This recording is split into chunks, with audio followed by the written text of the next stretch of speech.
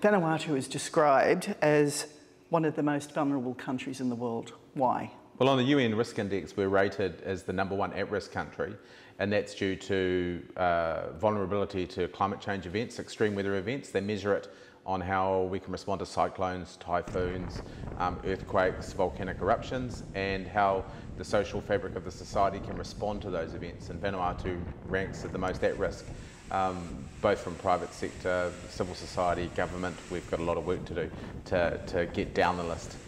We often picture climate change in small islands through the threat of sea level rise. Is this accurate? Yes, it is. Yep, definitely. It's like sea level. We've got rising sea levels.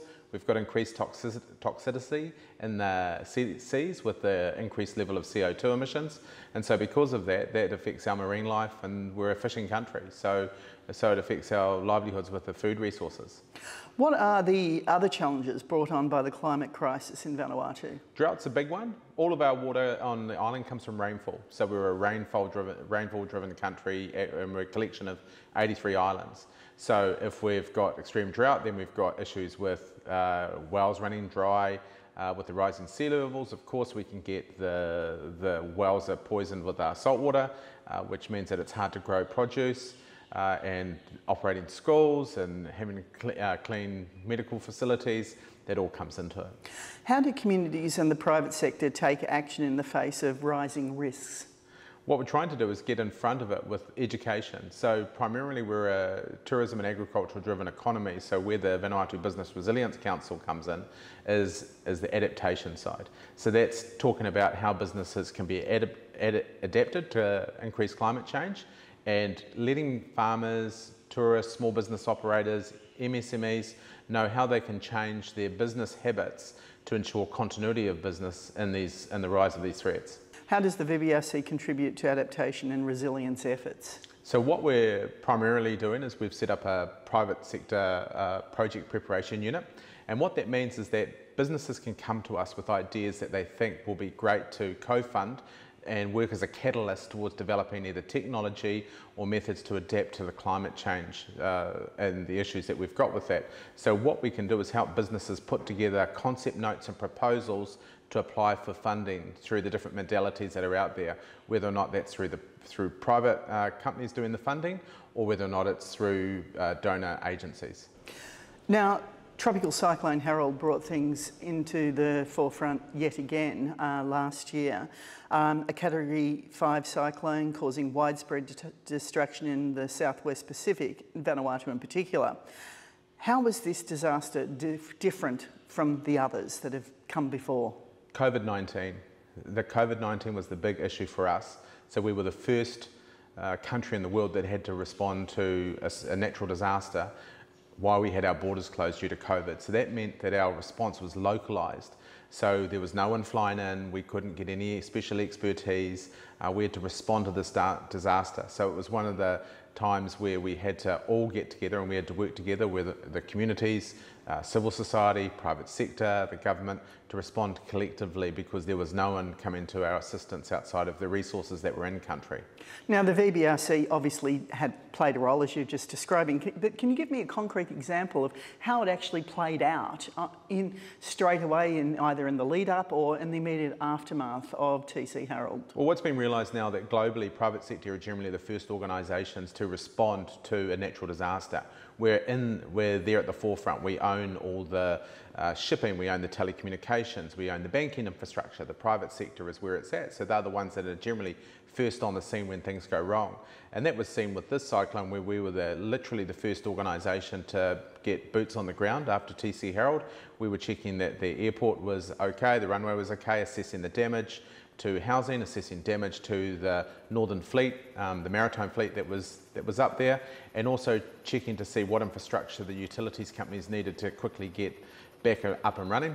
We were reporting that back to the capital, and then we were mobilising as fast as we could. Another good example was that we were able to distribute food aid to areas that were originally overlooked by the government just due to stretched resources. So we chipped in where we could, and to the southwest coast of Santo, we had people up there on the ground that were able to coordinate that, and we ended up providing 35 tonnes of both food and NFIs, and we did that in conjunction with private sector and private sector donors, along with charitable organisations we were assisting, and that was all done by Maritime Fleet. Now you make it sound all really easy, that was just a walk in the park, it's something you do all the time, but what challenges did you come across? The biggest challenge is organisations like the Vanuatu Business Resilience Council are volunteer based. So at the moment the threat of localisation, while it's been talked about for the last 5 or 6 years in terms of humanitarian response, it still hasn't lived up to the opportunities that exist for it. And the key issue that we have as an organisation is lack of funding. We don't have access to funding that perhaps international NGOs would. So recognised organisations like the Connecting Business Initiative coming out of OCHA, that there is very important for us. If we get those recognised at the highest levels in terms of donor support, that means when a disaster happens, there's immediately a funding modality to allow us to upscale, put on contract staff and assist with the response. We're the ones that have to say, what are the stocks for tarpaulins, food items, medical equipment? We have to mobilise aircraft assets, we have to check on warehousing, and so all of that has generally been done in an uncoordinated way in the past. Now the VBRC coordinates that. There's someone there to do it, and we can do a faster response if this is coordinated well.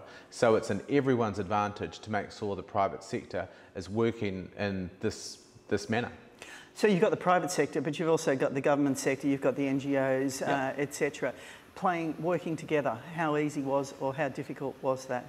It was tough this time because it was the first one in the world where we didn't have external experts coming in to help us. So it was unexpected, and so we were short of resources on the ground.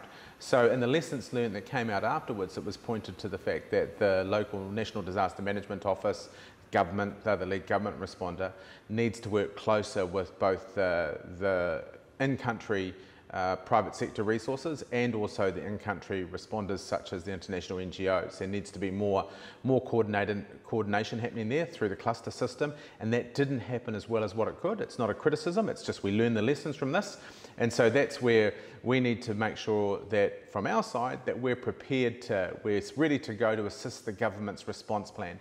They are the lead agency to do it, so the role of the private sector is to support whatever requests that come through, and if we're ready, we're organised, we're capable, then the country can respond a lot faster, which is what we want at a community level. We're all in it for the same thing.